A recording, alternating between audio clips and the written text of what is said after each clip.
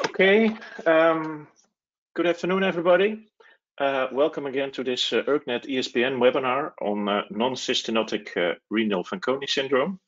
My name is Tom Nijnhuis. I'm an adult nephrologist from the Radboud University Medical Center in Nijmegen, the Netherlands. But more importantly, our speaker of today is Francesco Emma, whom you all probably already know, since he is also part of the ERK task force and as such has been your moderator at numerous ERKNet webinars before today. Francesco Emma is the head of the Department of Pediatric Subspecialties, a division head of nephrology and dialysis at Bambino Gesù Children's Hospital in Rome. And he actually received his medical degree from the Catholic University of Leuven, or Leuven in Dutch, in Belgium, where he specialized in pediatrics and then subsequently completed his training in pediatric nephrology at Boston Children's Hospital, Harvard Medical School. And he moved to Bambino Gesù Children's Hospital in Rome in 1998 and was appointed head of the pediatric nephrology division in 2005. Professor Emma's primary research interests lie in, of course, rare kidney disorders, in particular cystinosis, Fanconi syndrome, as well as nephrotic syndrome in children. And he also specializes in designing clinical trials for rare kidney disorders, and as well as preclinical studies. Before giving the floor to Francesco, I would like to urge everybody to ask your questions in the questions box, so we can also have a lively discussion afterwards. And with this, I would say, Francesco, the floor is yours. Thank you, Tom. Thank you, and it's a pleasure to be here. So the topic today is non-cystinotic renal Fanconi syndrome, and what I will try to do is to give you an overview of how to approach these patients and of the possible diagnosis when a patient has Fanconi syndrome. And so what we decided to do is actually to start with the questions. And we have 3 questions to sort of test the audience, and then I will give my presentation. So here's the first question, which is the first cause of Fanconi syndrome in the first year of life. And you have 4 options: tyrosinemia, cystinosis, Danon disease, and Lower syndrome.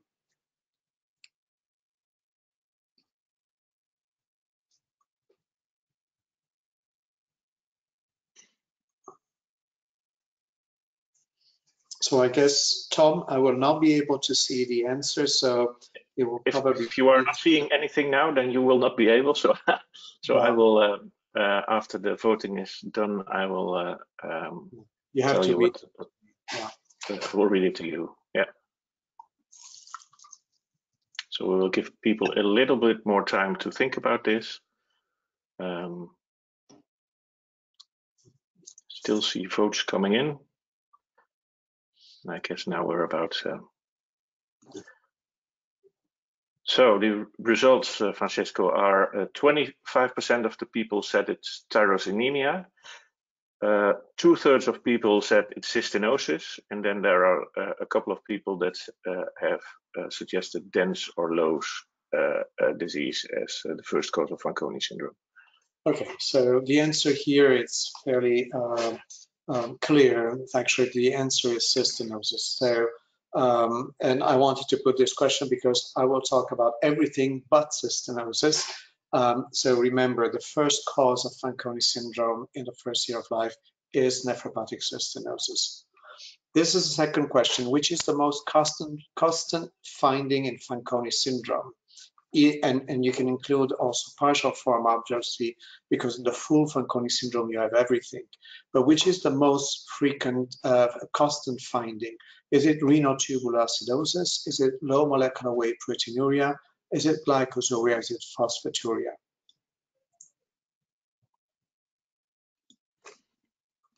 Okay, I'm launching the poll.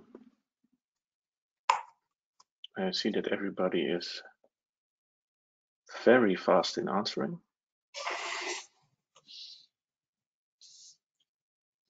So this one is maybe easier.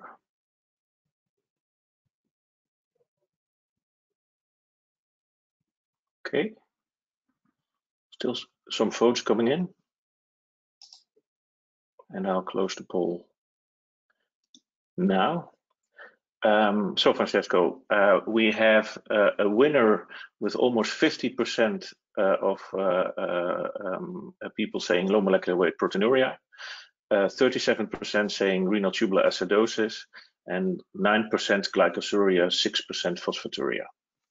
Okay, so this was a more tricky question, and I'm not even sure that there is a unique answer, but for the reason that I will show you in a moment, I would also say that low molecular weight proteinuria is probably the one thing that you should always find, at least at a certain degree, in Fanconi syndrome. Obviously, it also becomes a question of definition and to agree on what we call Fanconi, at least partial forms of Fanconi syndrome.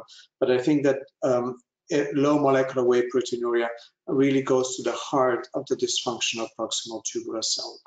And then the last question here is, which types of genes usually do not cause Fanconi syndrome? The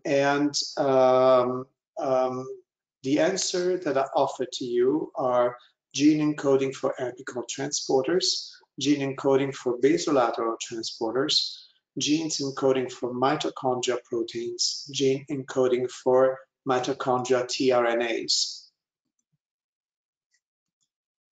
Okay, I'm launching the poll.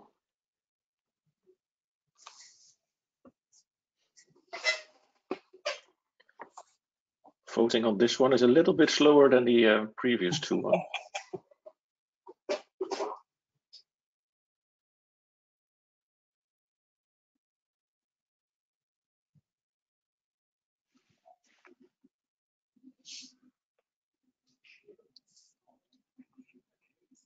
But people are still casting their votes.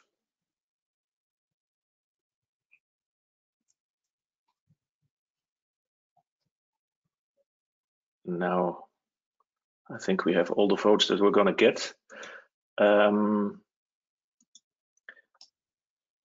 this is not so clear-cut as the previous two ones. So 39% say mitochondrial tRNAs do not cause Fanconi syndrome. 32% of people say basolateral transporters. 23% say apical transporters, and 6% say mitochondrial proteins. Okay, all right. So my answer to this question is actually the apical transporters, and I will discuss this in a moment. So let's get started here. So I'm starting usually when I give this talk with this this picture of sodium reabsorption along the nephron, and actually the one thing that I just wanted to stress is that in the proximal tubule, we have sodium-coupled transporters. And just to give you, sometimes we don't really have a sense about how much sodium do we reabsorb every day. But you can see here the calculation that we made and that I made, and these 17,000 millimoles per day of sodium really correspond to about 1 kilogram of salt. So this gives you a sense of the amount of work that the proximal tubular does, and it does so using this expanded apical membrane, which is composed of the classical brush border of proximal tubules, which is really essential to have enough surface to reabsorb all this sodium. And so, as you know, these transporters are sodium-coupled transporters, and the energy comes from the sodium, potassium, ATPase. And up to the amphibians in the evolutions, you also had the sodium chloride co-transporter. The problem with this is that there is so much sodium, there is so much chloride, that basically all the energy for reabsorbing the sodium, or at least a lot of it, is actually driven by the transport of chloride. So in mammalians, we no longer have a sodium chloride co-transporter. Chlorides actually are transport paracellular, in a paracellular way, so that all the energy is driven really to reabsorb in a sodium couple fashion everything that needs to be reabsorbed in the proximal tubule.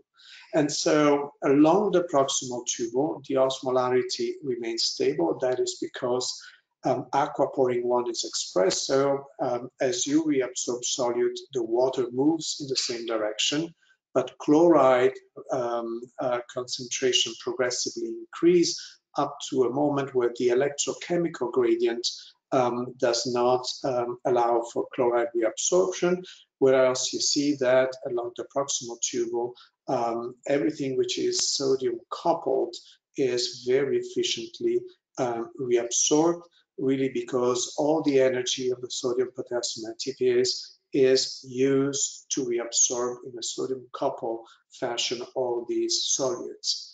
And there are a number of them, and some of them are illustrated here. There are co-transporters, there are symporters, there are exchangers, but at the end of the day, sodium is the major force to reabsorb all these solutes.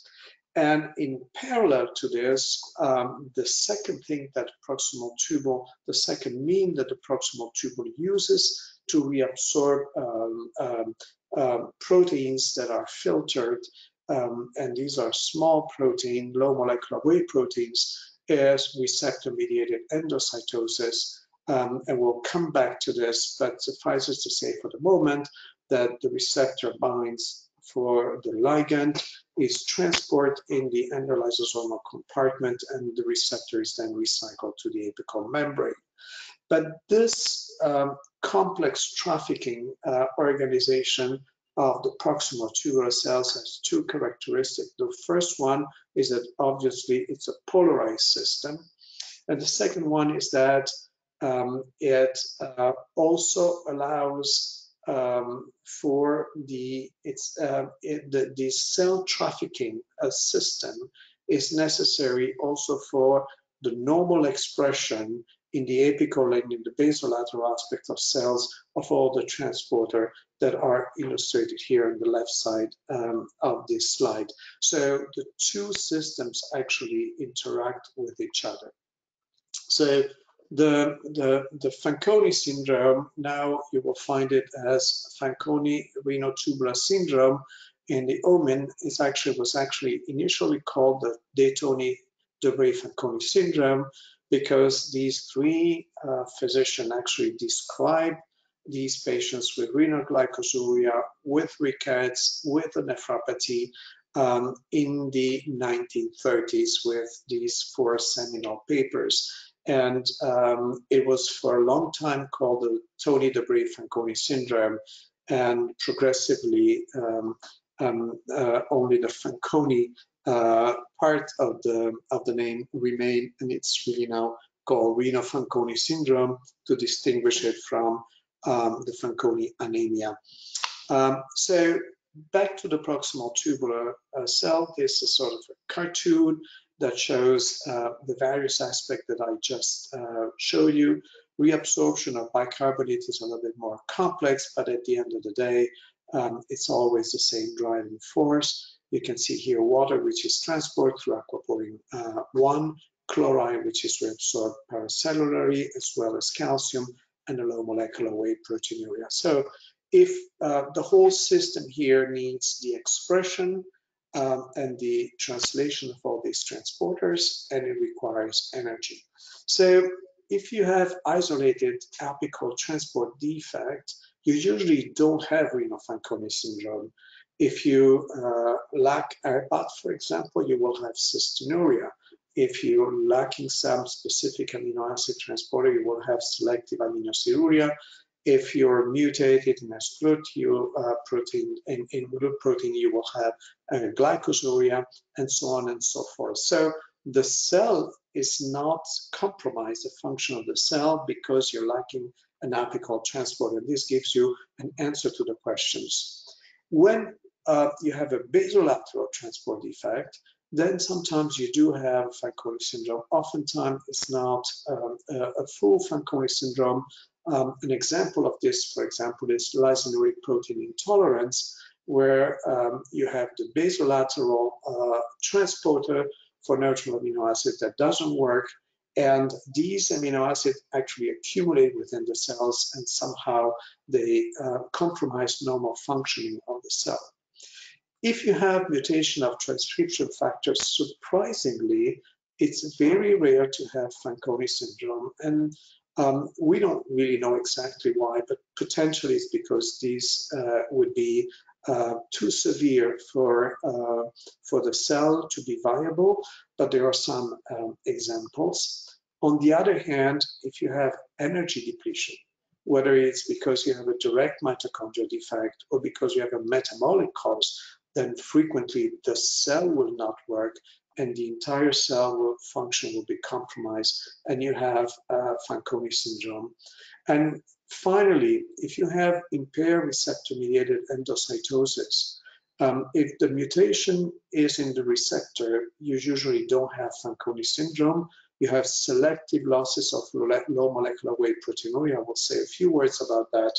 But if you have a compromise of the intracellular trafficking defect, then usually you have Fanconi syndrome, because all these transporters cannot be expressed adequately, cell polarity will be compromised, and low molecular weight proteinuria will not be reabsorbed. So I think that this scheme is nearly always correct, and I think it's a very useful way of thinking about Fanconi syndrome.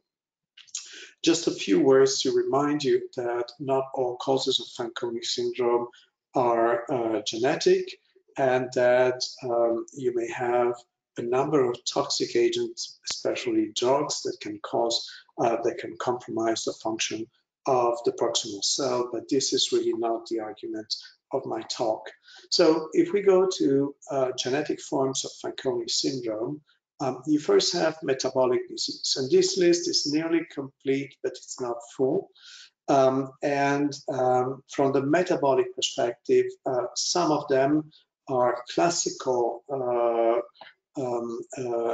etiologies of Fanconi syndrome, but I must say that most of the time, the other symptoms are much more overt. So the Fanconi syndrome is not the presenting symptom, like galactosemia, where you have a liver disease, cataract, diencephalopathy, vomiting and diarrhea, fructose intolerance, which usually manifests with hypoglycemia, vomiting, and liver disease. We will talk about tyrosinemia. Wilson disease usually doesn't give an open Fanconi syndrome, but there's some form that may present with Fanconi syndrome, especially at later age, and then mitochondrial cytopathies. And then you have membrane transporter and transcription factor. In Fanconi Bickel, you have mutation of the GLUT transporter, so GLUT1 and GLUT2 are on the basolateral aspects of the membrane, and sGLUT1 and sGLUT1 are the apical transporter, the one with the large conductance, and the one with high affinity, which is the sGLUT transporter. And in Fanconi Bickel syndrome, patients have hypoglycemia, liver disease, and failure to thrive, and rickets, and they can have a Fanconi syndrome. And here is the basolateral transporter, which is mutated. In lysinuric protein intolerance, patients have failure to thrive, hepatosplenomegaly, respiratory failure, and immunological disorders, and you have the basolateral amino acid transporter. I apologize for this. I think it's a neutral amino acid transporter, but I'm not 100% sure. And my apologies if I'm wrong on that. I need to check it. And then there is one autosomal dominant Fanconi syndrome that has been described in mutation in this transcription factor, HNF4 alpha, but it's this specific mutation that has been reported. Usually the other mutations actually do not cause the Fanconi syndrome, and these patients have MODY1, they're macrosomic and neonatal hyperinsulinism. And then you have a situation where the receptor-mediated endocytosis is compromised in Imerslund-Grasbach syndrome, in Danon-Bogo syndrome, mutations are in the receptors, and then cystinosis, lower syndrome, then disease. I will mention them. I will not talk about cystinosis, but I will get back to this in my slides. And I will not talk about the mutations in these two proteins, which are essential for normal intracellular trafficking. These patients have ERK syndrome. They are born with contractures of joints, cholestasis, ichthyosis. They can have central nervous system malformation and plethora abnormalities. So remember, if you have a patient with cholestasis, with Fanconi syndrome, joint contractures, ichthyosis, think about ERK syndrome. It's very rare. I've seen one in my life, but it's one of the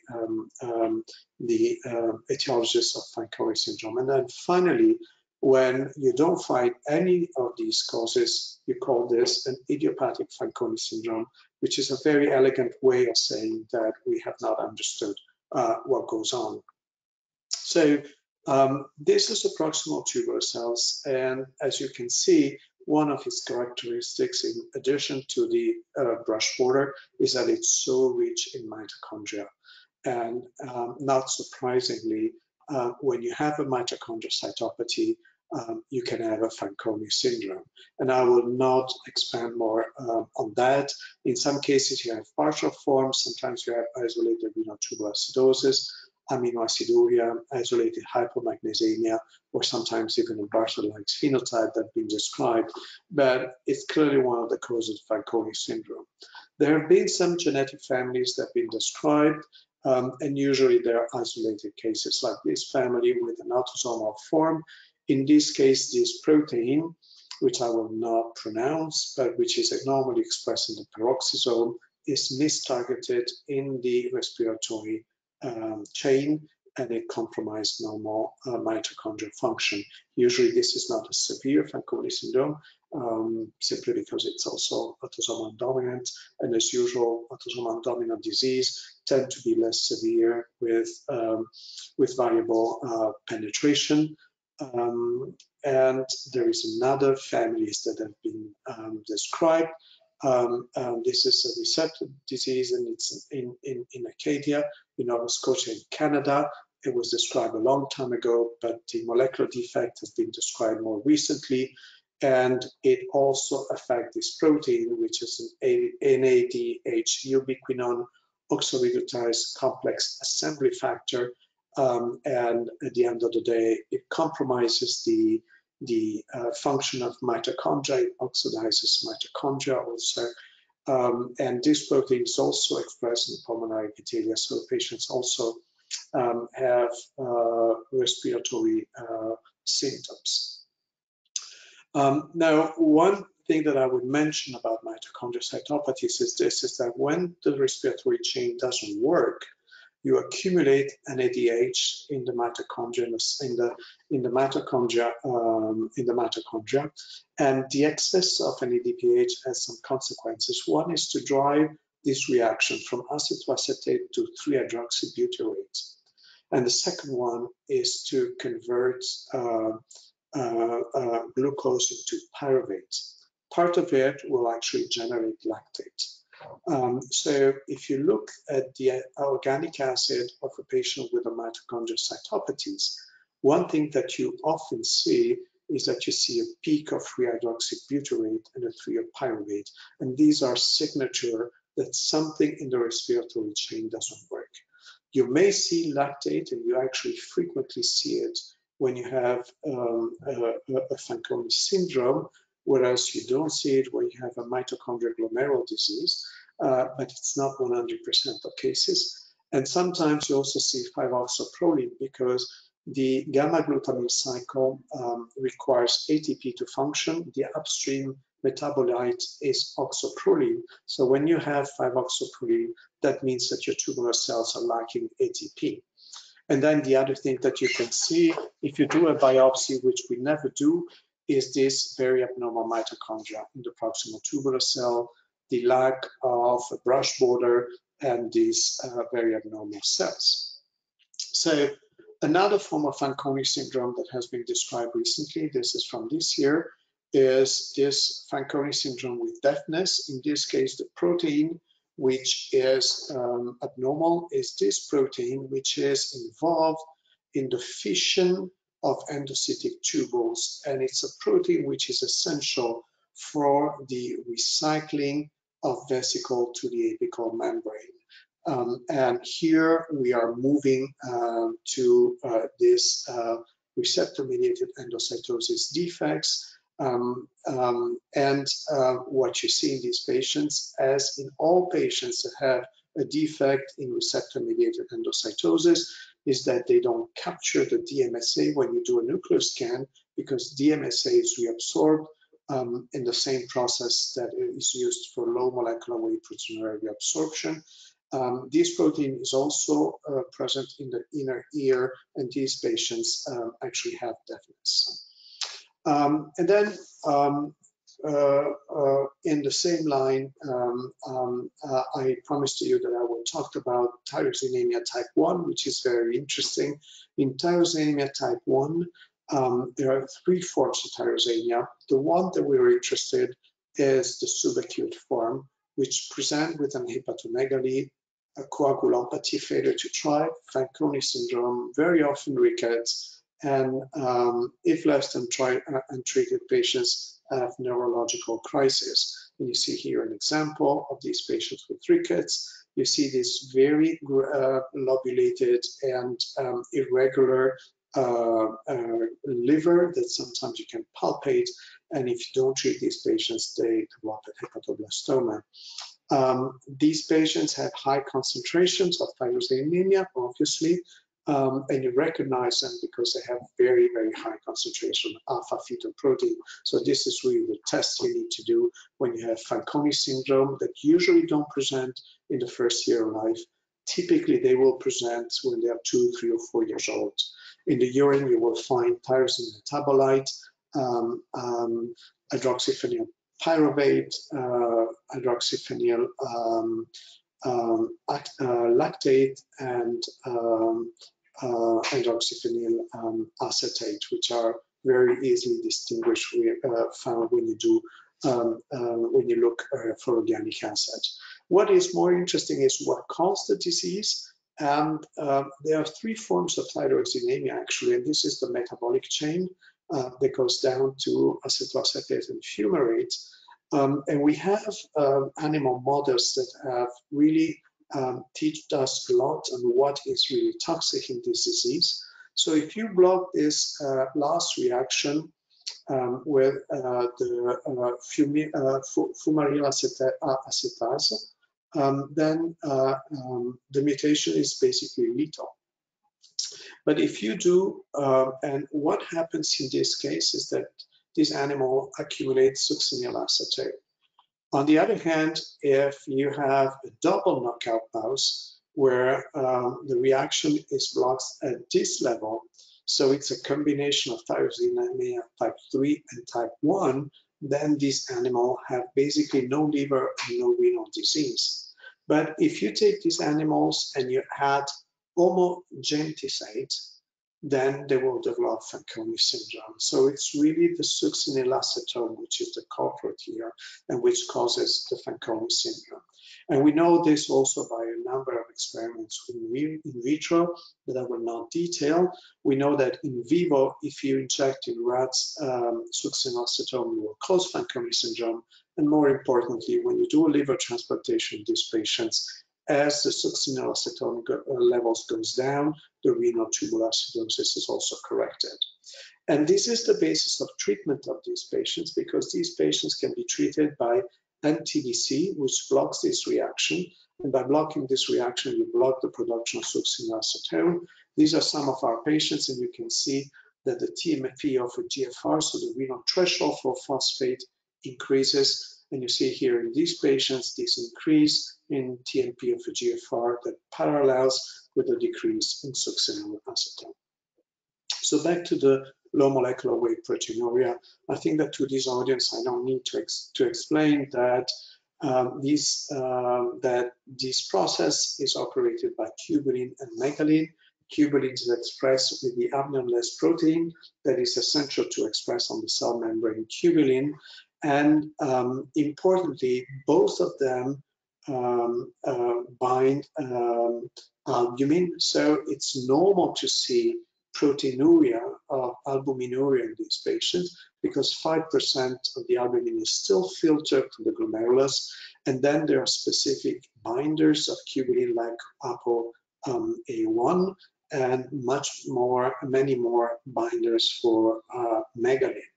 So when we look at the urine of these patients, this is a mistake that I often see, is that when you have Fanconi syndrome, you do have, and pay attention to the fact that this scale is a logarithmic scale, you do have a lot of low molecular weight proteinuria, but you do also have some albuminuria, and this is normal. This doesn't rule out the fact that it's a tubular disorder. It doesn't say that it's a glomerular disorder.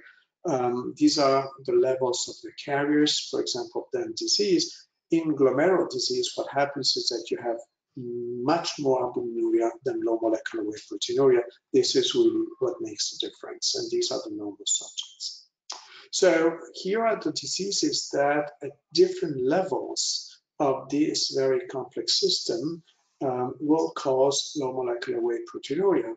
So you have the mutation of tubulin and megalin, which are the Danebore and Emerson-Grasbach syndrome, cystinosis, that is primarily but not only a lysosomal disease, Lowe syndrome that impairs at different levels the entire recycling machinery, including at the Golgi level, and in early endosomes, and you have then disease which affect early endosomes.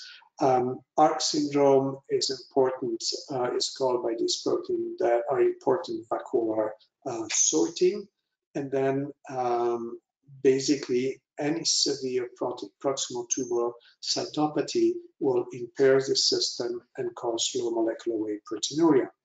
So Emerson-Grasbach syndrome is caused by mutation in this spru protein, tubulin and onion-less. Now remember you that this protein is also the intestinal intrinsic factor, which is essential for vitamin B12 reabsorption.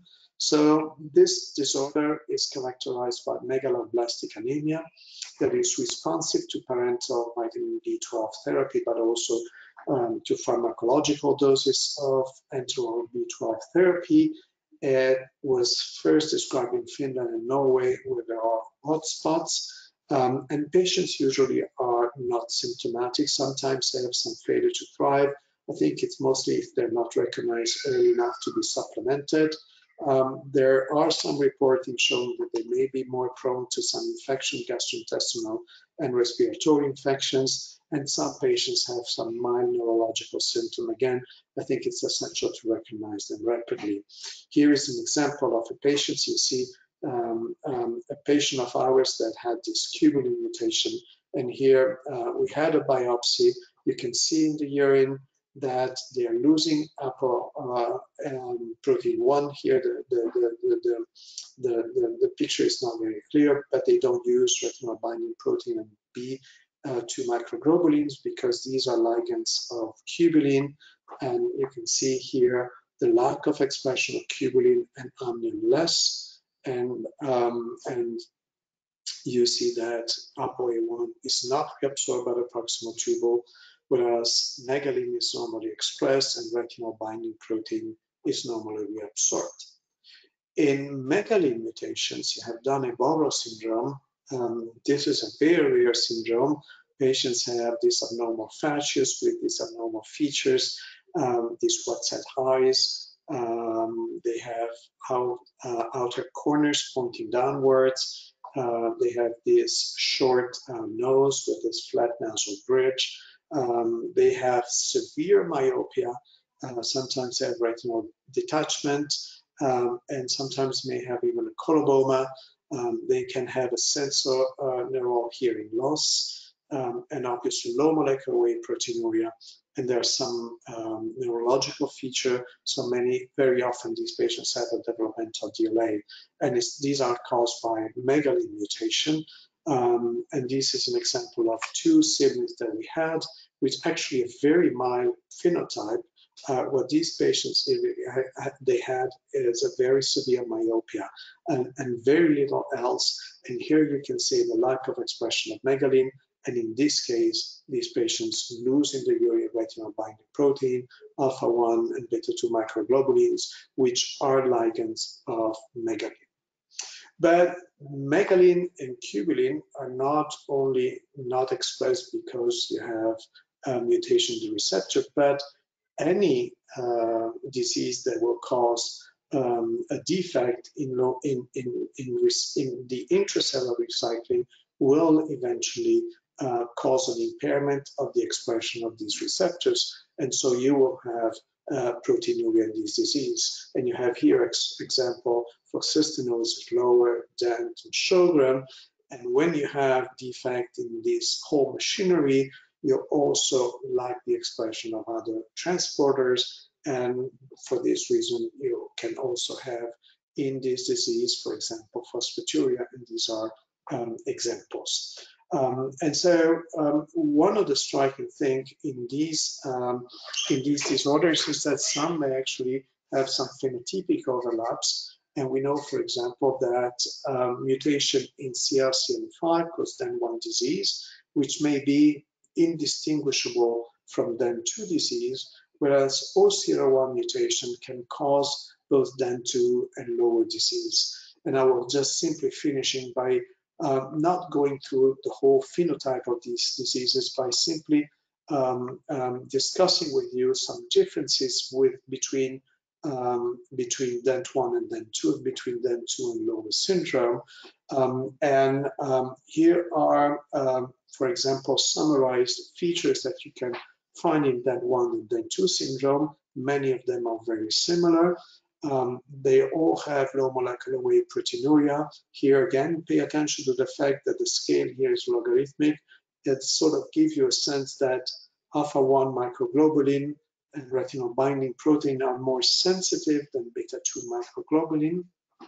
Again, this is milligram, these are not millimores, but these proteins all are low molecular weight proteinuria, so the proteins that they have similar molecular weights, and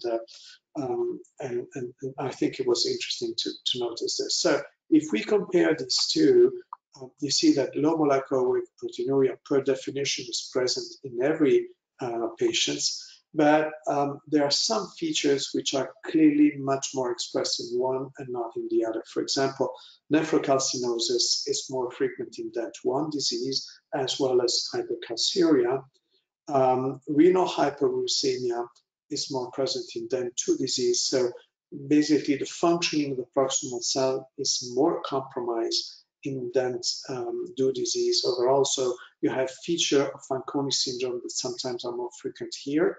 Glycosuria, on the other hand, for reasons that we don't understand, is extremely rare in OCR1 mutations, and if present, it's actually of low entity. It's more frequent in DEN1 disease. Failure to thrive is usually more severe in the Fanconi syndrome. I apologize. I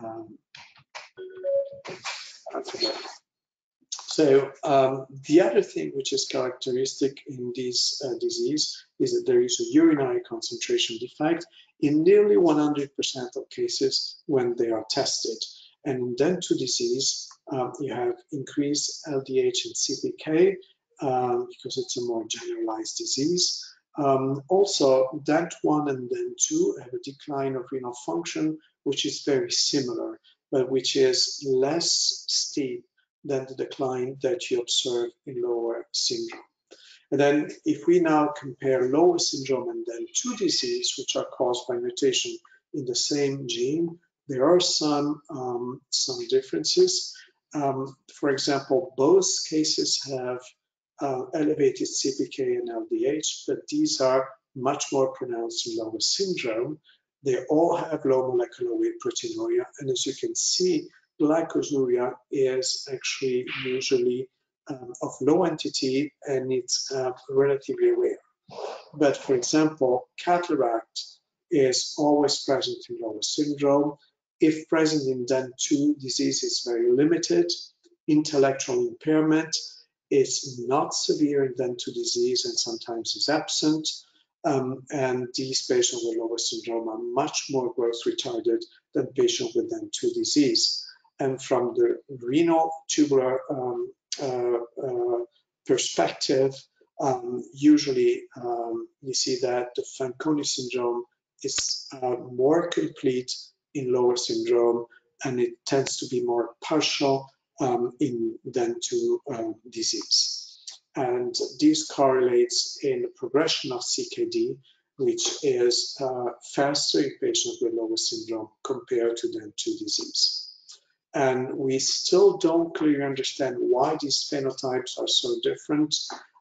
Certainly what is clear is that in DEN2 disease, mutations are clustered in the first part of the protein, where the pH domain lies. And if patients have mutation in the rest of the protein, usually these are missense mutations, whereas mutations in DEN2 disease are clustered in these other domains of the protein, especially in the phosphatidyl phosphatase 5-phosphatase domain of the protein, as well as these patients often have deletion of the gene.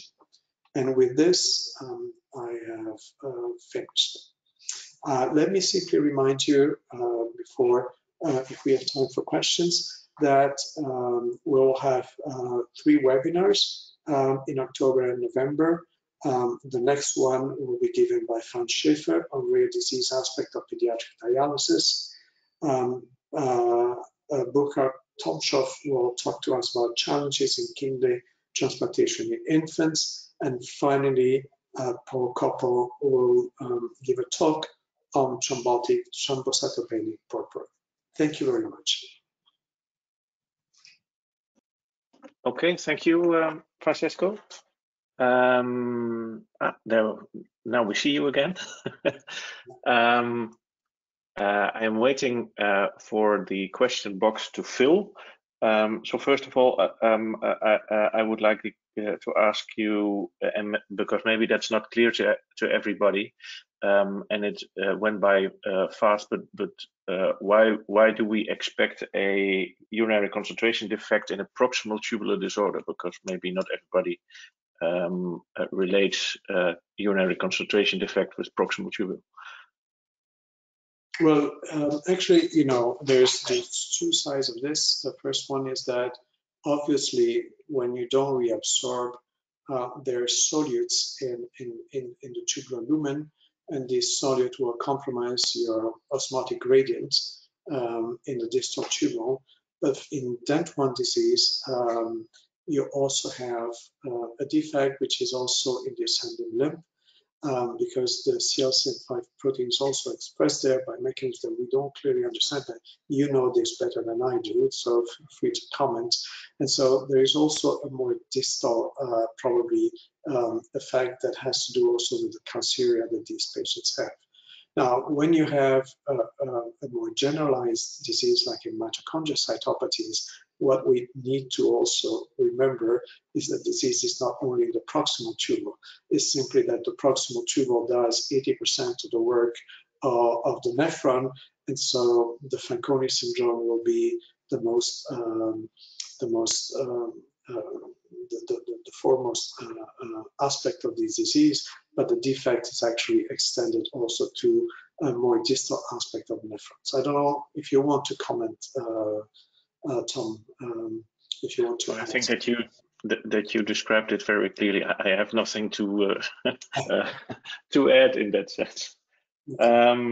The other thing that I was wondering, seeing all these names of diseases coming by, should we actually look for a new nomenclature of this? Because it also seems very complicated because of all the different names and syndromes. Yeah. Do you have an idea about that? I don't know. I just it's probably, I mean, I think the most, yeah, I mean, we can try to simplify that and just to, you know, if you look in the OMIN database, actually, they've started to do it. You have for example, the Canadian form, I think it's the renal tubular syndrome type 5. So there are some, there have been some attempts, but I think these are simply. I think there is a need to just, as you say, get together with experts and try to agree on a common nomenclature. But so far, this is how we call that. Yeah, because I think already only in the lows and dense situation there, you think that from a nephrological perspective you would call it differently, right? Or you would find it as oculocerebral renal syndrome, and I mean, yeah, I mean, it clearly can be simplified. What I think, it's honestly, I think it's useful is to have this physiopathological classification in your mind. It's not an apical transporter. Apical transporter will cause cystinuria, Hartnup disease, glycosuria. They will not cause Fanconi syndrome. Mm-hmm. Anything that compromises the metabolism or the energy of the proximal tubular cells can disrupt the entire cell functioning. Of whatever disrupt the intracellular recycling will cause a Fanconi syndrome.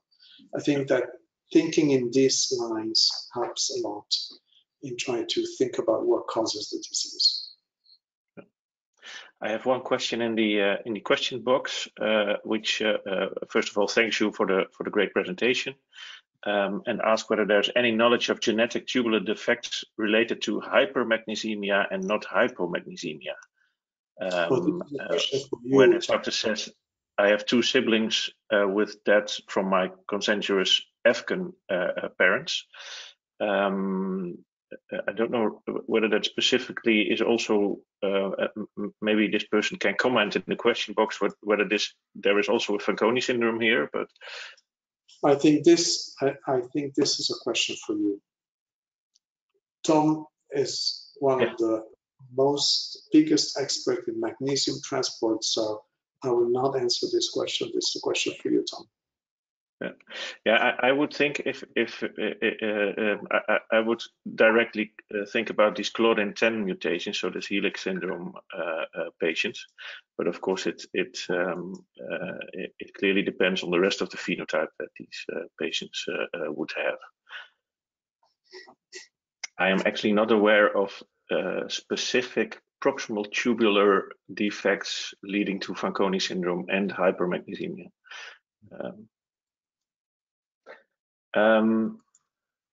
Another question that popped up in my mind when you talked about this mutation, which you did not pronounce, but the HHADH mutation, where you said, yeah, well, it's an autosomal dominant disorder, and it might be a bit more mild, but also of variable penetrance. Do you know of a clear variable penetrance in this? Actually, I actually said it by, if I remember well the paper, what struck me is that the Fanconi was not very severe, and there was some variability. So, and I just made a general comment that usually when you have autosomal dominant diseases, they tend to be milder than autosomal recessive diseases. Because they don't have to, I mean, they require at least not to compromise fertility. And for that reason, oftentimes, I mean, in renal diseases, we see that the penetrance can be very variable. It was more genetic, but I remember that in the paper, I was struck by the fact that it was not a very severe Fanconi syndrome, and that the severity was not homogeneous in the various situations. Yeah, we actually have a family in Nijmegen who harbors a mutation in this gene, which also has a renal Fanconi syndrome, but some of the family members also have a mitochondrial phenotype. But there is one subject in the family with the same mutation which has absolutely no phenotype, and that's actually why I was struck by your comment.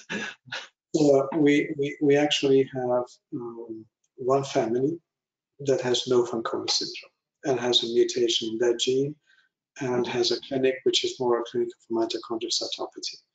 So okay. Maybe we should actually... Maybe we should talk. Yeah. Okay. Okay, I'm looking whether there are any additional questions in the question box. Actually, there seem to be none, apart from people thanking you and telling that you gave an excellent talk. Okay. So I guess that is for now the best conclusion of today. I'm still seeing one coming in. So the question is, do we have to add LDH and CK on the tubular? So I think the question is, the sentence doesn't go any further, but the question is probably whether we should ask LDH and CK if we look at tubular patients. Yeah, it's easy to do. It's easy to do. And if you have a muscular defect, like you have, for example, lower syndrome or DEN2 disease, they will tend to have higher levels of CPK and LDH. Actually, lower syndrome, they all have it, but lower patient, you don't distinguish them because of this. You know, there are very characteristic features of them.